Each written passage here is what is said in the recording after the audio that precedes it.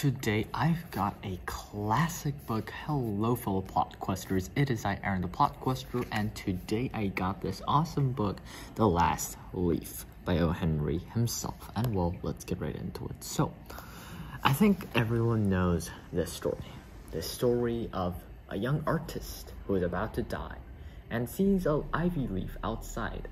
Its leaves dying and fall, and each of them falling one by one. And she says, I will die when the last leaf falls.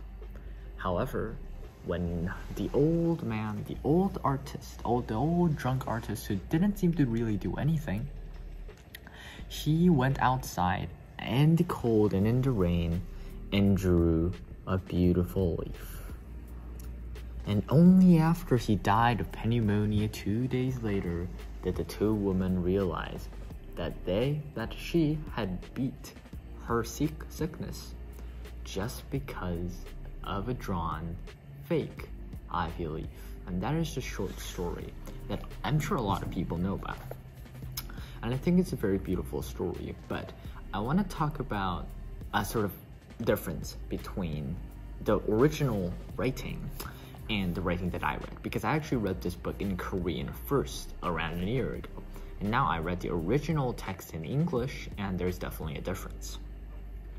The biggest difference, I think, is the feeling I get. The Korean book, I was like, I should be sad, but I'm not really sad.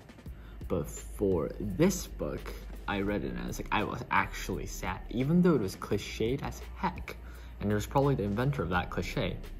It was beautiful, and it really impressed me.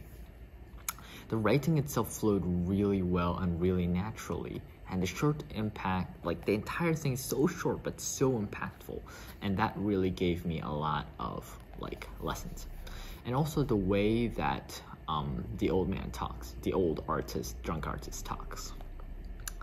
In the Korean book, it just said he is drunk, and then he talks pretty normally. But in the English version, the author actually writes how he sort of talks, and the way he talks, "Was," he cried, "is there people in their world meet the foolishness to die because leaves they drop off from a confounded vine? I have not heard of such a thing. No, I will not boast a model for your fool hermit dunderhead. Why do you allow dot silly pussiness to come in the brain of a arch? That dot poor little Miss Jonesy." The way he talks is slobbering. You can tell he's drunk. You can tell the vibe that he's saying all these things. He's drunk and he doesn't really know what's going on, but at the same time, he's fully aware of the situation and he takes action. And we can tell he's going to take action from that tone of voice.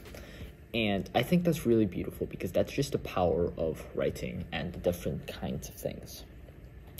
And I think this is a true classic, and if you haven't read it, it's like a 10-minute read. Go ahead and read it, because it is just super inspiring and just in general a really cool book. And like always, your plot quester, Aaron the plot quester. It is a great book, and goodbye.